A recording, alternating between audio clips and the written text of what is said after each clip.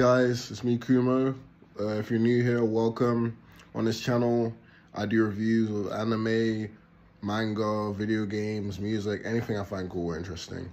And this is, and if this isn't your first time here, welcome back. So I was originally going to do a whole ass review of Halloween Ends tonight, but I just got back from watching it at the cinema and I just need a little time to recuperate, gather my thoughts and stuff, so I'll just do a first impressions. My oats is ready. Anyway, so what did I think of the movie? Going into this movie, I had everybody, and I mean everybody, telling me how trash this movie was. And this is why I don't listen to people's opinions when it comes to films and TV shows. Because art is subjective. So I love this movie. I'm going to tell you what I loved about it. I liked in this movie how we still had Jamie Lee Curtis in the movie, and she was still a key character in the plot, but she wasn't in the camera every 2 seconds. She was more like a supporting role. They gave more screen time to her granddaughter, Allison, and she's like, if they keep the series going, let me just say too much. If they keep the series going, more Allison, please. More Allison. Like, yeah. But, the focus of this movie was basically, it's like a handing down of the mantle, or showing how trauma and certain experiences could warp you and change you as a person. So essentially, we follow a young main character. I can't remember his name, but I know the actor who played him was called Rohan Campbell. He's a babysitter.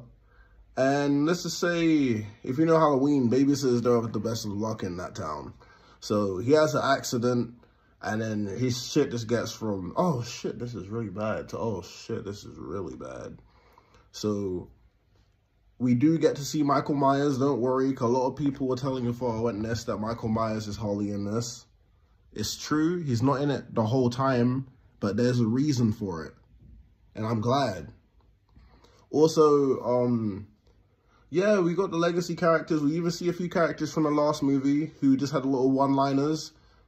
You know who you are. The people that made us laugh. The people who were seeing the repercussions of the last movie.